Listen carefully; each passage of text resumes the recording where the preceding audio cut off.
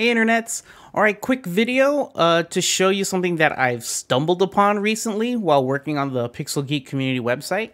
So if I go to my Mac and as you can see, this is a collection page. Okay, so collection pages, project showcases.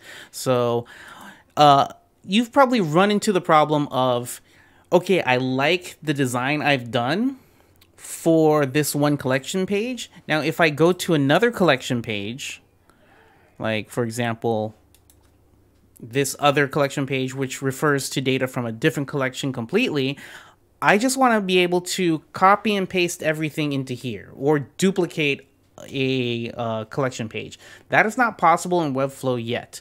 However, there is a workaround that I stumbled upon. So check this out. If you go to the page that you like with the layout, and I'm going to Command C for copy, or you can right click on the section and copy it. And then go to your destination page and watch what happens when I paste. Nope, not going to do it because it says, hey, can't do it because things are bound, elements are bound to a different collection.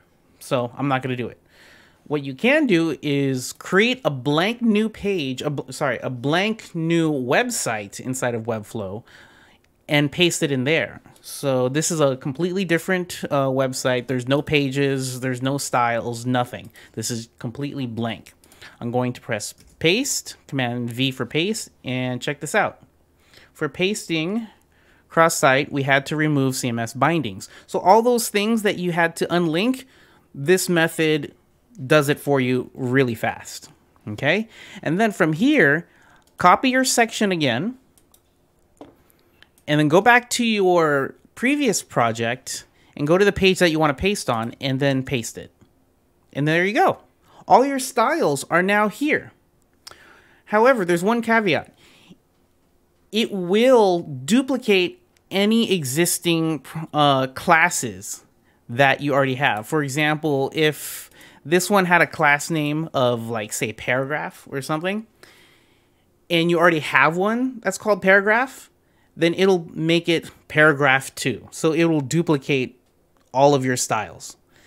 So things can get messy with CSS, but this is a faster way to do it, and it'll be up to you to clean up your CSS by changing the class name back to the original one, or you can just stick with it. It's up to you, but this is the workaround I found, and you can just then start doing what you need to do, which is binding things to the data from that new collection, just like that. All right. Yeah, hope this helps, and yeah, and as always, make the web beautiful together. See ya.